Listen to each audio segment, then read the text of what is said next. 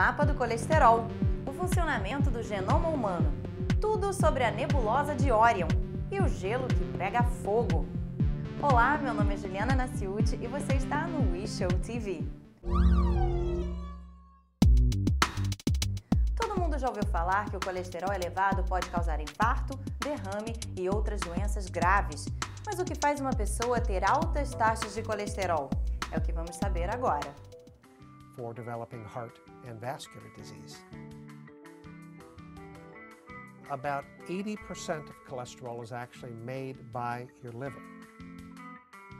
And about 20% is related to the food that you take in. So you want to be able to not only interfere with the amount of cholesterol you might absorb through your gastrointestinal.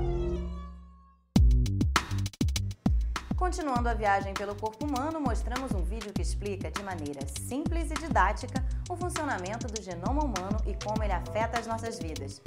Vamos ver? Packed into a nucleus.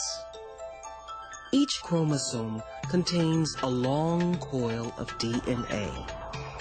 If all the chromosomes were unwound, the DNA in just one of our cells would stretch 6 feet long. The DNA double helix contains 4 E agora que tal um passeio pelo espaço? O vídeo a seguir apresenta uma explicação sobre a nebulosa de Órion. É só pegar o telescópio e curtir a viagem. Bright stars aligned in a row.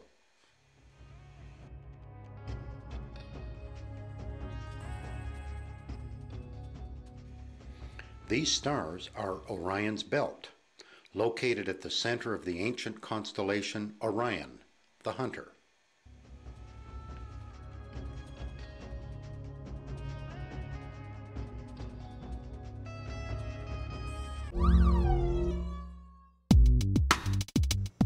Você sabia que o gelo pode pegar fogo?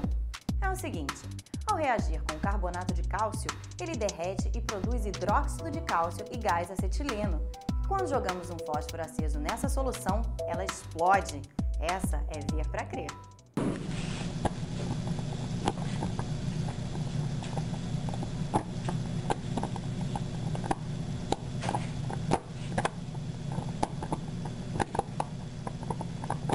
Impressionante. Bom, essa edição de Saúde e Ciência fica por aqui, mas na semana que vem a gente tá de volta com várias novidades, sempre aqui no WeShow TV. Até lá!